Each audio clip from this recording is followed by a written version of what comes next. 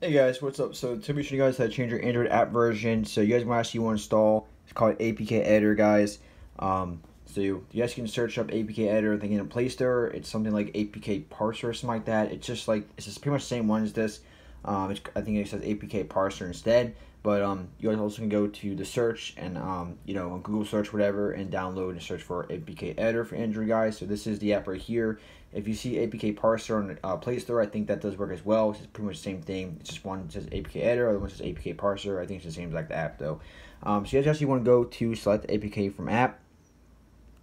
So we're gonna all our apps we have installed on our Android. It's gonna load up right here.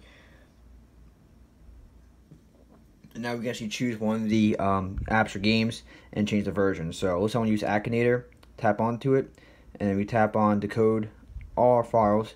And then you guys will go to on the bottom, you're going to see files. We'll tap on here. It's going to load up all the files for this. Alright, so this is where it becomes a little tricky, I guess. You get to find pretty much the file version here. So let's say I go to Android manifest XML. And then we have to look for the version. So right here, we have platform version name 11. We have the Android version code 2226, and we have the version name 8511.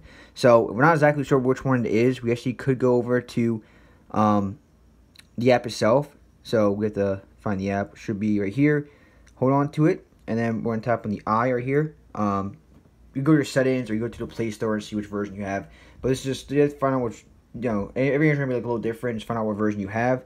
So you can see it's 8511, which I figured, okay? 8511 is the Android version we have, guys. So when you go here, we're going to see right here, version name 8511. So right here, that is the version. So all we want to do is just tap here, like tap on it, right? And all we want to do is change this right here. So we could just pretty much change the version. And after we're done, we're going to actually go out of it, right? Go back. Or actually, we press on the save. But we'll go back. And after you guys change the version to whatever version you guys want to press on build, and then it's going to uninstall the original app or APK that you have installed.